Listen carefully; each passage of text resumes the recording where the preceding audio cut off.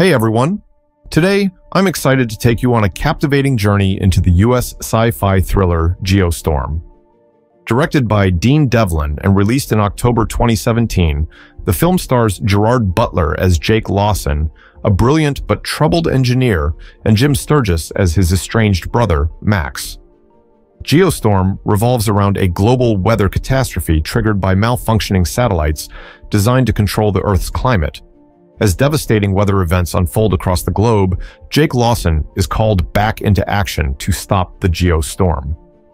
However, he soon discovers the malfunction might not be accidental. Critics are divided. Some are mesmerized by the jaw-dropping visuals of superpowered weather disasters. In contrast, others feel the plot can be predictable and the characters are one-dimensional. But what do you think? Every film strikes each viewer differently, and I'm eager to hear your thoughts after this recap.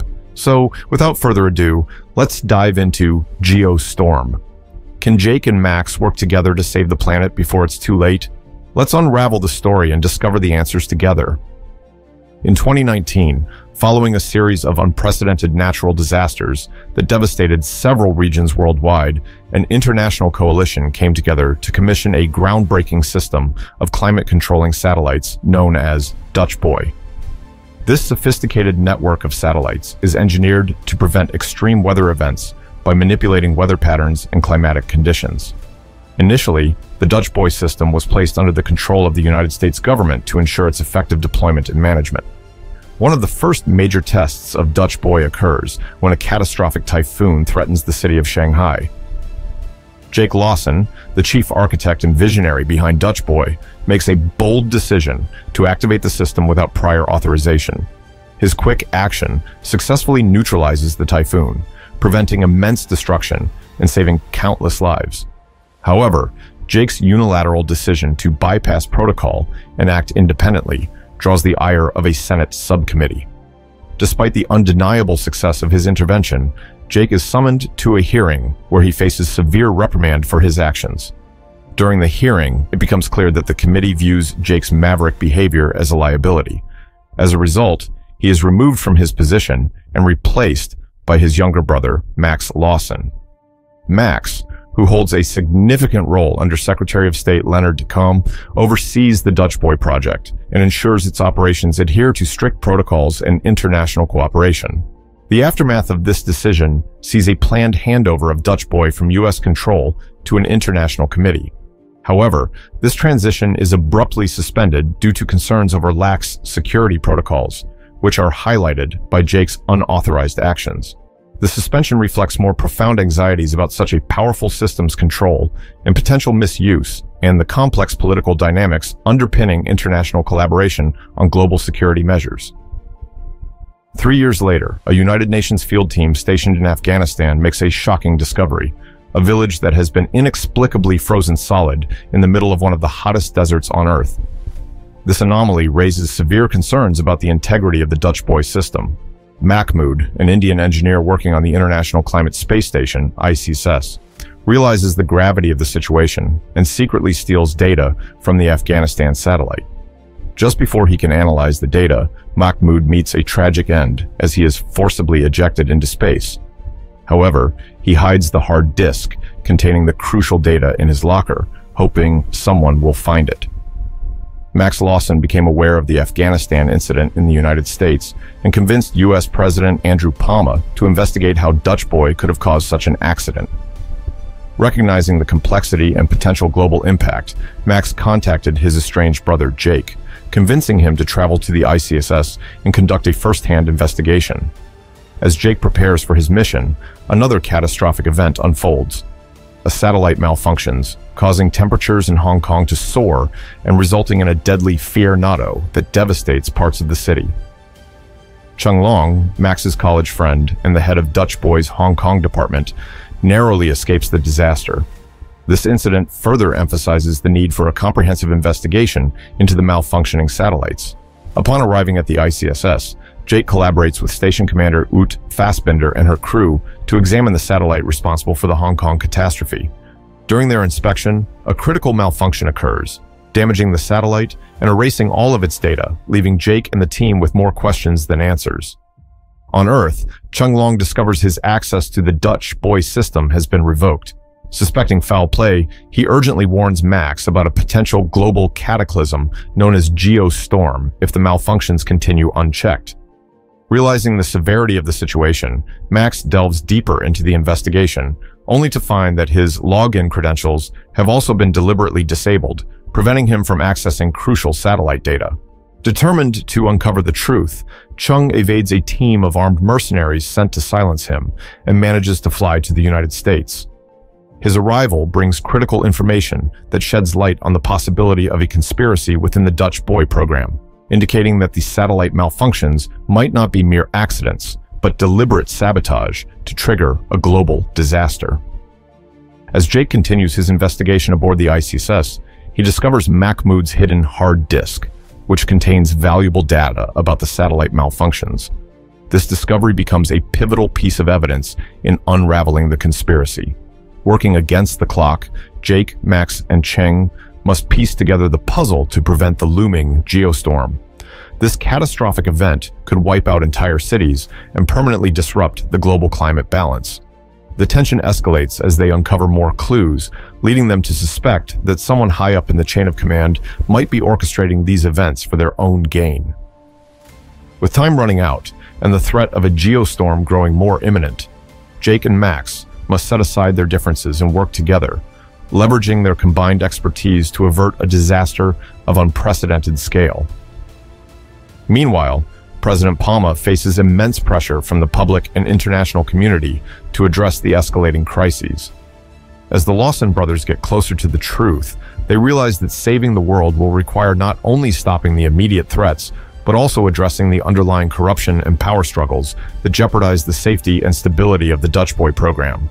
Jake and Ute, determined to uncover the truth, suit up and fly outside the ICSS to retrieve a hard drive that had been ejected into space, along with the satellite engineer Mahmoud. Their mission is perilous, navigating the void of space to recover critical data.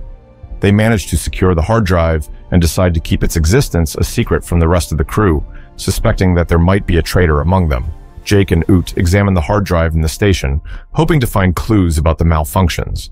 However, they are blocked at every turn, as all user access logs on the drive have been erased.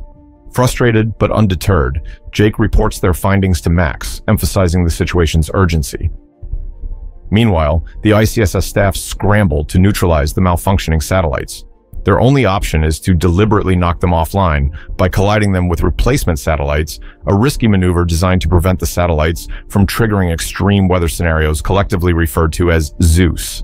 As the crisis intensifies, Chung Long, still reeling from his narrow escape in Hong Kong, attempts to relay crucial information to Max. Before he can fully explain, an assailant causes a deliberate traffic accident, resulting in Chung's death. With his dying breath, Chung manages to utter the word Zeus to Max, hinting at a larger, more sinister plot. On the ICSS, they discover that a virus has systematically wiped out everyone's login access to the satellite network, effectively crippling their ability to control Dutch Boy. Jake begins to suspect that the president might be using Dutch Boy as a weapon, possibly to avoid transferring control of the system to the International Committee, thereby engineering a crisis to retain power. Jake shares his hypothesis with Max, suggesting that the only solution is to reboot the entire system. However, this drastic action requires a kill code, which the president has.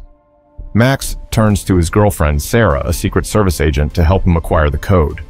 As the situation grows dire, Max identifies Orlando as the next target for a superstorm after witnessing Tokyo being struck by a massive hailstorm and Rio de Janeiro blanketed in ice. Desperate, Max seeks assistance from Leonard Decom to secure the kill code from the president. However, Decom reveals his true colors, attempting to kill Max, and thus unveiling himself as the mastermind behind the sabotage. Max narrowly escapes Decom's attack and immediately informs Sarah about the betrayal. Knowing that Decom is the saboteur, Max and Sarah rush to stop him and prevent further chaos. He and Sarah kidnap President Palma to protect him from other compromised Secret Service members and secure the kill code. They escape from a stadium just as a lightning storm destroys it, narrowly avoiding being struck by the ferocious elements. Amidst the chaos, Max reveals their activities to President Palma, explaining the dire situation and the conspiracy they have uncovered. Initially shocked, the president quickly grasps the threat's gravity and agrees to cooperate fully. With the stadium crumbling around them and DECOM's mercenaries hot on their trail, Max and Sarah manage to outsmart their pursuers using quick thinking and resourcefulness. They eventually confront Leonard DECOM, revealing his grand scheme to eliminate all of America's enemies, disrupt the line of succession, and seize control of the world. DECOM's ambition is as chilling as it is grandiose, and Max and Sarah realize the full extent of the danger they are facing. Meanwhile, on board the ICSS, the team finds themselves desperate as they lose control of all operations. The virus has initiated the station's self-destruct program, leaving them helpless as disasters strike various parts of the world. Jake, piecing together the clues, realizes that software engineer Duncan is responsible for the sabotage.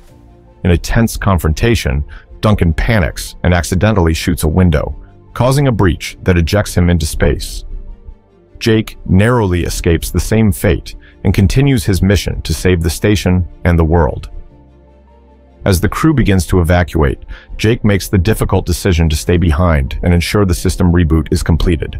Max and Sarah, now with President Palma, head to Kennedy Space Center, where they receive the devastating news that the kill code cannot stop the self-destruct sequence, even though they have managed to avert the Geostorm. Back on the ICSS, Jake faces another obstacle when he cannot unlock a critical door. Ute, who has also chosen to stay behind, comes to his aid, and together they manage to open the door. They work in unison to reboot the system, successfully transferring control of the satellites to NASA, and thereby preventing the catastrophic Geostorm. However, the self-destruct sequence is still active, and they need to find a way to survive the imminent destruction of the ICSS. Jake and Ute take shelter in a replacement satellite with seconds to spare. As the self-destruction sequence completes, they send out a distress signal. Their message is received by a nearby shuttle, which manages to reach them in time. Hernandez is among the rescue team, providing a moment of relief and camaraderie as they are safely brought back to Earth. 6 months later, the world has begun to recover from the brink of disaster. Jake, now working as the head engineer for a new system of satellites, oversees the program's administration by an international committee, ensuring that such a crisis never occurs again. The new system symbolizes a renewed commitment to global cooperation and security, marking the beginning of a new era of climate control and disaster prevention. What are your thoughts on the film's story? Please share your comments below. Don't forget to subscribe to my channel for more captivating stories like this. See you in the next video.